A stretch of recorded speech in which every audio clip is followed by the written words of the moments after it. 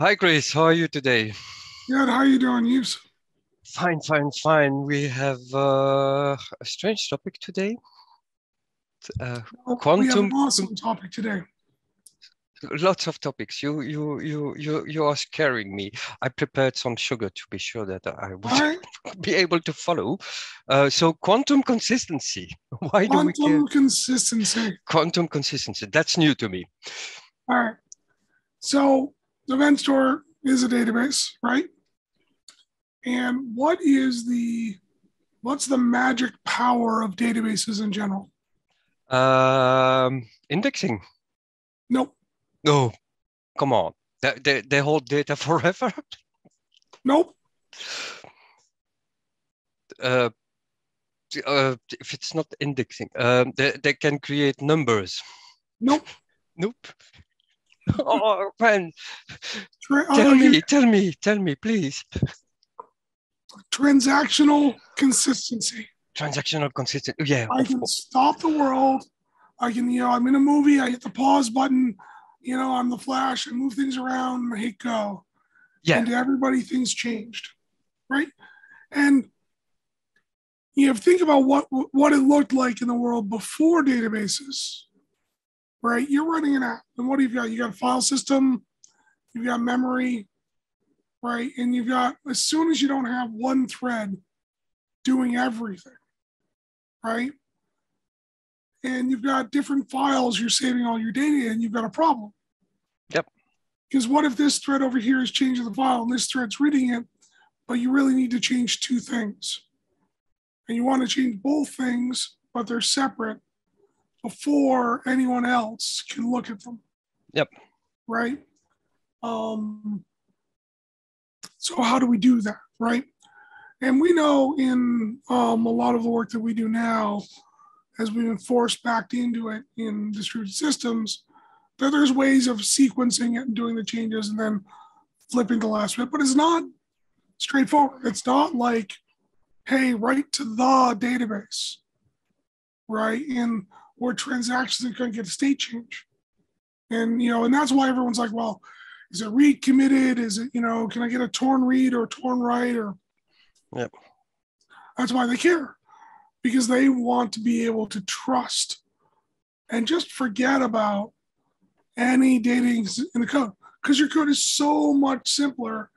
The world is so much easier if you can just, trust that, everything changes, it all changes at once, and everything after that is fine. yep. Right. And So we've talked about turning the database inside out and doing all this stuff. And there's a write ahead log, right? So what is that write ahead log really doing? It's linearizing the change requests. And then the change requests are applied in atomic fashion to the data set. And really, in a modern database, there's multiple files and file sections, right? And all of those are going to be updated, right? And everybody's going to get blocked. They're all going to be updated, and then we're going to release, and then everyone's going to be able to read. yeah, Right. And one of the major tricks of databases, and we don't really care what type of database is, that they do that really fast and Yes. Right. And so then indexes are I'd say the second, they're real key. Indexes are sort of the soul of the database in my mind, because how you index the data determines how you can access it, yep, and how you can store it. And it's why, corporate hierarchy is really, really simple in a graph database and kind of sucks in a relational database.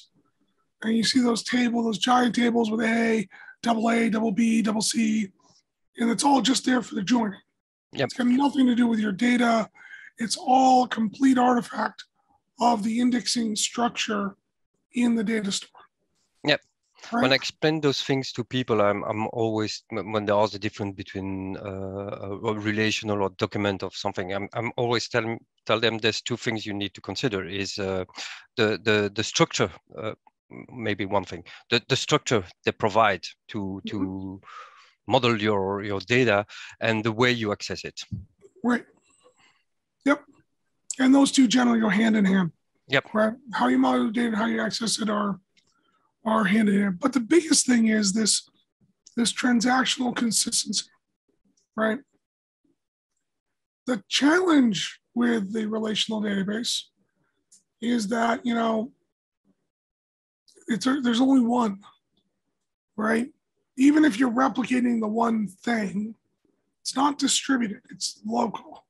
Yep. If you have a lot of things talking to it, you can only scale that up so much, right? And that's why it doesn't really make the leap in the cloud. And the reason it doesn't make the leap in the cloud is once we get into the cloud, we have to deal with time, right? Because it takes time for information to get in. Here's where we're going to get all physics.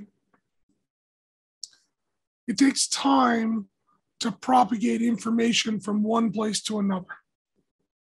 And as soon as we're dealing with distributed, programming, right? Distributed systems, we have to acknowledge this reality.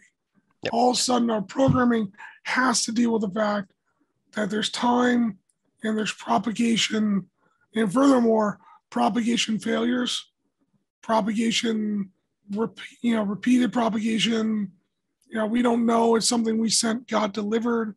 So there's this uncertainty and time and propagation all just show up, right? And forcing everyone back to this one place. And so one of the ways I think about it is a relational database has this amazing transactional consistency, but when you think about it with time, they only have now, right? There's no history, there's no time sequence.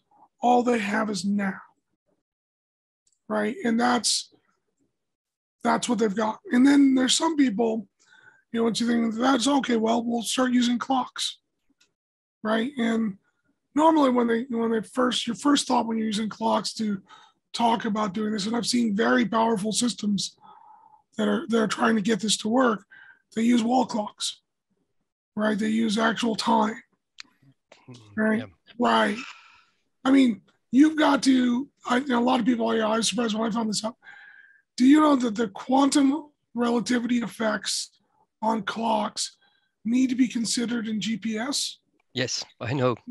Because the satellites are moving. So the clocks and the satellites and the clocks on the ground don't line up. You promised me we wouldn't talk about quantum physics. That's relativity. That's right. We're going to talk about relativity. Yeah, okay, that's all right.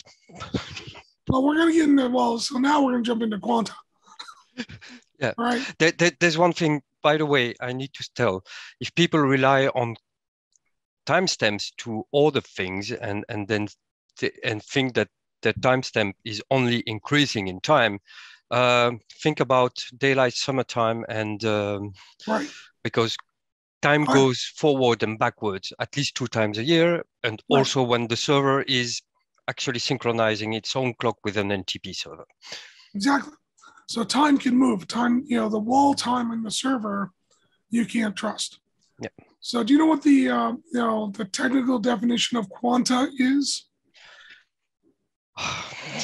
That's packetization. Yep. Okay. So what it says is that it's not a linear, smooth thing like a wall clock, which is, there's a quanta, there's a minimum value, and for us, that's a message. Yep. And the type of messages we care about are events. Yep. Because we divide the world into messages that are, there's a bunch of types, but the fundamental commands, which are requests, and events, which are facts or things that happened. Yep. So the quanta in the quantum consistency is events, right? Because what we're going to do is we're not going to use a wall clock, we're going to use a logical clock, right? And we're just going to start counting. And so the counting we're going to do is on the quanta, right? Which is the events. Yep. So we're going to have a stream of events in time, and that is going to become our clock positions. Yeah. So the first event, the second, the third one, the fourth one, and so on right. and so on. And what quantum consistency is about taking this concept of now and spreading it out as it propagates through a distributed system, right? And what we're going to say is that for any quanta for any level, position, right? Every system that's at that position will be consistent with every other system at that position. Now that's because we're doing something a little bit stronger, but it's called monotonic prefix consistency. Let me see if I can pull that paper up here.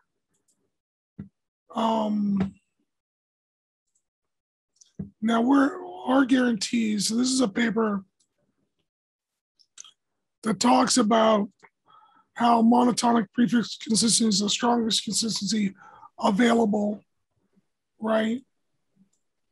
Now, I think they're slightly wrong here, because I think atomic prefix consistency is stronger, right? Because monotonic only says that the numbers must be higher. Yeah. But what we do in Event Store is we increment the numbers atomically. So you mean right? we have no gaps? We have no gaps, which means that any node can know. So if you have gaps, you don't know if you've seen everything up to a point. Yep. And that requires you to distribute complete state. So if I'm doing monotonic consistency and I'm shipping complete state, then I can know with absolute certainty that where I am is the most consistent. Yep. However, we don't want to ship complete state. Complete state is giant. It's huge. You know, it's why people are always like, well, how can you do this and call it a database? You're going to blow out your storage. I ship so much data around on Kafka or Kinesis or RabbitMQ. There's no way we could store it, right? And we don't want to do that. What we want to do is we want to ship a third normal form, delta-based, what changed. But you can't trust that having seen what changed will get you to current state unless you have an atomic increment, atomic increments. Yep. So I know if I'm at position 10,032, I've seen 10,032 events or quanta. Yep. Right? And now I can know that every other consumer in my entire system that's at 10,032 is at the same exact state. They're all consistent with each other. And furthermore, because we have an immutable history, we know that it's not ever going to go invalid. State 10,032 is consistent for all time everywhere, right? That quanta is consistent across my entire system. Mm-hmm. And this becomes really important when I need to synchronize different things. What if I have a server that fell down? How do I get it back in sync with everything else? Right? We say, oh, get in sync. And everyone thinks, well, we have to get it back up to now. But in a distributed system, there is no now. Now does not exist. But once we start thinking in terms of quantum consistency and we can put a position on the quanta, now we have a now. Yep. Right? I need it to be consistent with where everybody else is. Right? And this is what starts to simplify things tremendously. Because now we're back at that position of a transactional consistency. We now have a distributed transactional consistency, right? Or actually distributed quanta consistency, right? Yep. And this also has tremendous impact, not just on the eventual consumers,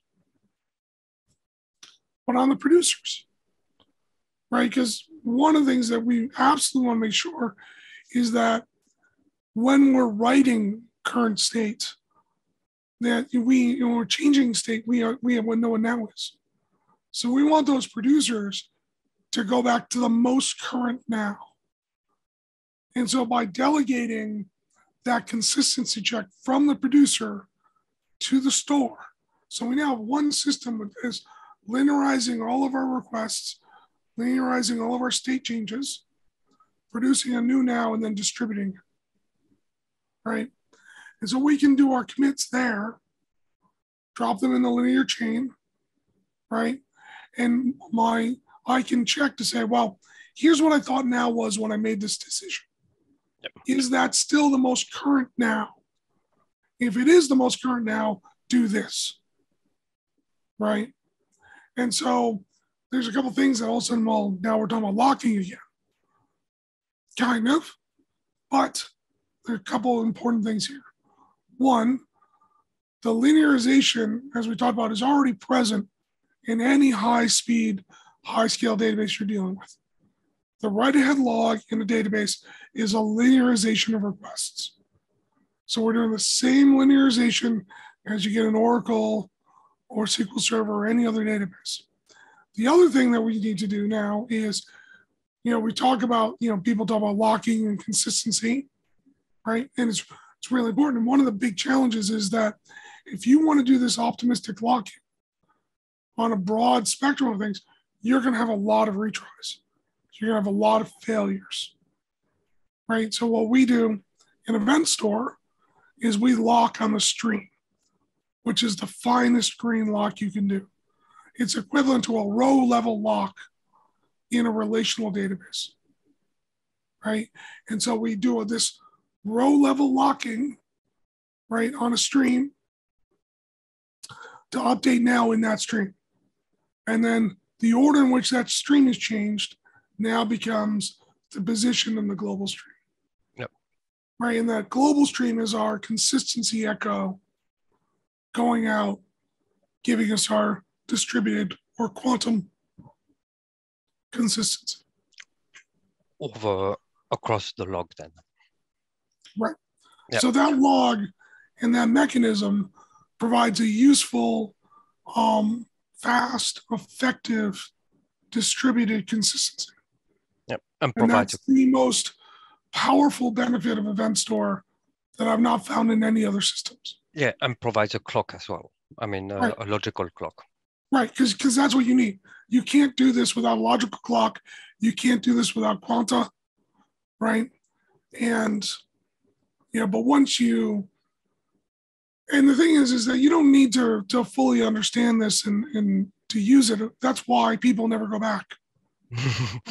Once people have started using it, I don't know anyone that's implemented a successful system that's gone, oh no, I never want to do that again. I know a couple of people who were like, well, didn't do quite everything I wanted, so I'm doing this other thing because I'm missing X or Y. But that is the strongest deviation. I can get close enough somewhere else. Yep. But I've never seen anyone actually, I don't want to use this anymore. Yep. I'm one of them. So that's quantum consistency. That's the core of that's why Event Store is the database for the distributed system, enterprise, whatever. It's an operational store that gives you a distributed consistency. Clear. And I would say we one day need to show people how all kinds of interesting application patterns that you can begin to use with that. Yep. Because there's a lot of things you can do which are really amazing. And the biggest thing is that you can do those things simply. Yeah. Right. Yeah. I mean, they're technically possible without that consistency. The same way running a local app that imagine if you had a file for every table and you had a local app that was doing its data management with a file for every table. You can do it. You can absolutely do it. You can make it work. But so much pain, so much headache, right? Why would you ever do it when there's something so much simpler and better available at your fingertips? Yep. Right. Thanks. That was a simple explanation of a complex topic. Not simple. simply said, but it's not Cool. simple. You get what I mean. Thank you. Thank you. Yeah. All right. Bye. Bye.